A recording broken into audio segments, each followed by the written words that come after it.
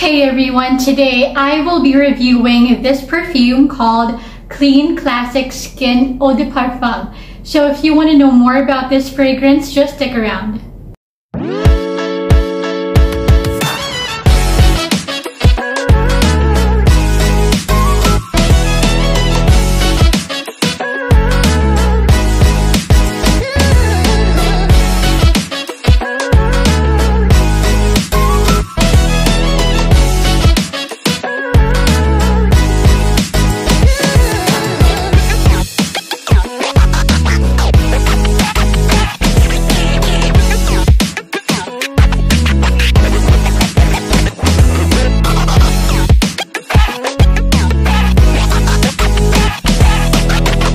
Now this bottle is actually from the Clean Classic range. So Clean Collective Beauty has two ranges. So they have the Classic line and the Reserve line. So the Classic line has been around for years and years and years.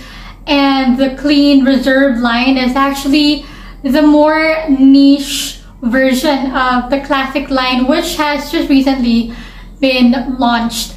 So I got this one as a gift, and my mom actually wanted to gift me with a perfume, and I went with her in the mall and scoured through fragrances there, and I remember that Clean Skin Reserve has been just super popular on YouTube and on TikTok, and I tried it out, but unfortunately I didn't really like it because it was just way too gourmand for my taste. And I know that I loved gourmand scents before, but now that I'm getting a little older and like I've pretty much updated my aesthetic and my style, I prefer a more unisex and less gourmand fragrances, because I noticed that whenever I smell a very gourmand fragrance, like a very heavily gourmand fragrance, like I tend to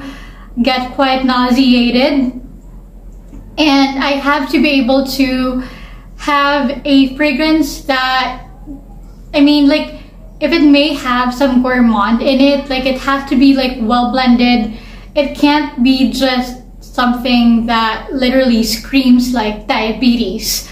So yeah, this fragrance is just super good, and if you're looking for a fragrance that will not be offensive, that'll be appropriate for the office, or if you're a doctor, or if you work in a medical field or the hospital, this is also really perfect, because I find that this fragrance, the sillage of this one is more on the arm's length, so it has a moderate sillage, and it doesn't, you know, like scream like as if you're wearing perfume. Like whenever somebody passes by me, like when I wear this out, like I get asked what I am using, so this is also quite a compliment getter.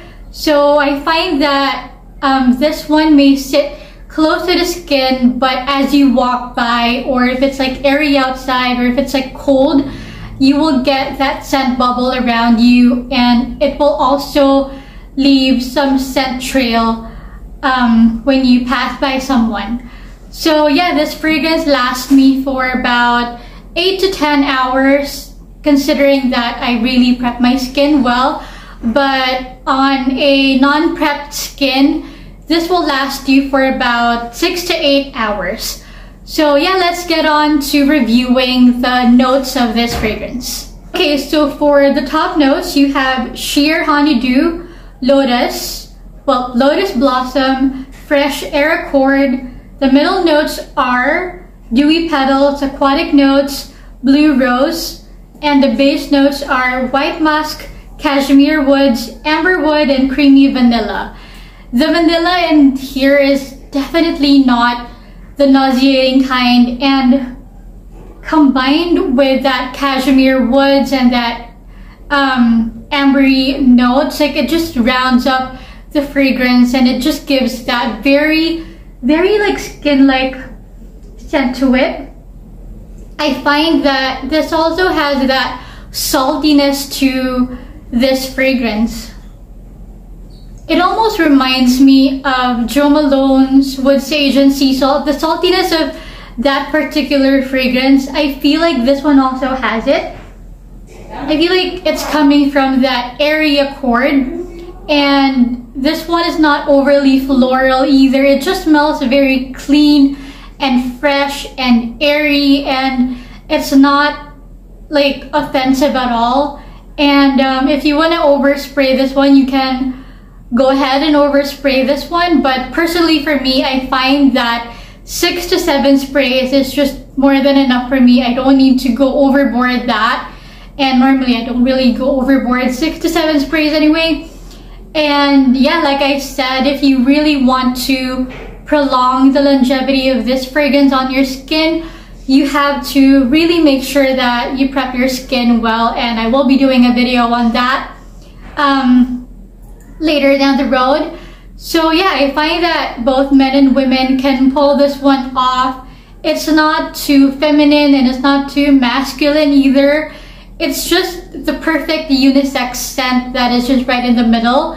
And I find that even teenagers can pull this one off because it's not too overly sexy, and it's not just a very sensual fragrance, if that makes any sense. It just feels very comforting to wear. It feels very airy. It's very friendly as well. I find that if you also are looking for a fragrance to wear on a job interview, this is really perfect because this is just not something that will offend your boss or the one who's interviewing you.